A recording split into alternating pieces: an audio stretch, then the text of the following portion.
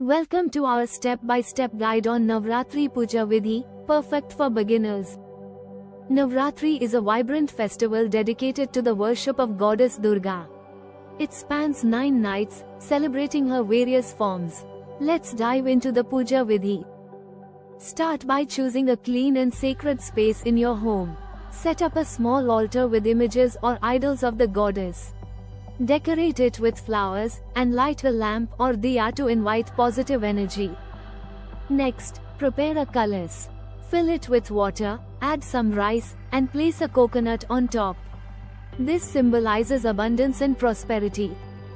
On each of the 9 days, recite the Durga Saptashti or other prayers dedicated to the goddess. Offer fresh flowers, fruits, and sweets to her.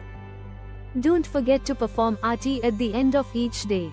Light a camphor or diya, and sing the aarti while circling it in front of the idol. Finally, conclude the puja by distributing prasad to family and friends, sharing the blessings of the goddess.